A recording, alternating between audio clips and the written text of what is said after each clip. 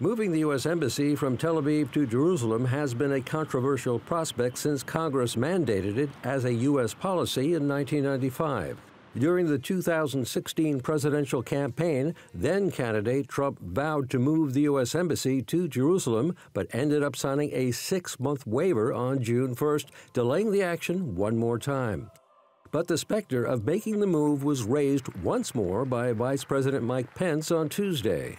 While for the past 20 years, Congress and successive administrations have expressed a willingness to move our embassy, as we speak, President Donald Trump is actively considering when and how to move the American embassy in Israel from Tel Aviv to Jerusalem.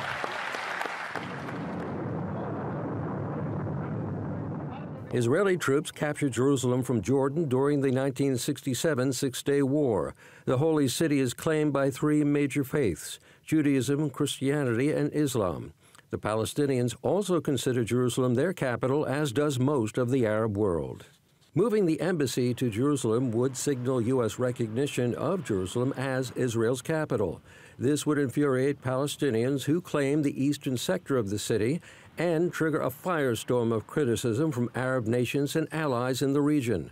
They have on many occasions vehemently warned Mr. Trump against the move.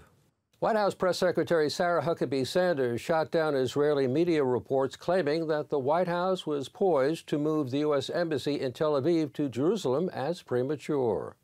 President Trump has a Friday deadline to decide, but now White House officials are saying that President Trump is considering recognizing Jerusalem as Israel's capital, while at the same time signing a waiver to delay the embassy's move for another 6 months. Frank Ucciardo, TRT World News, the United Nations.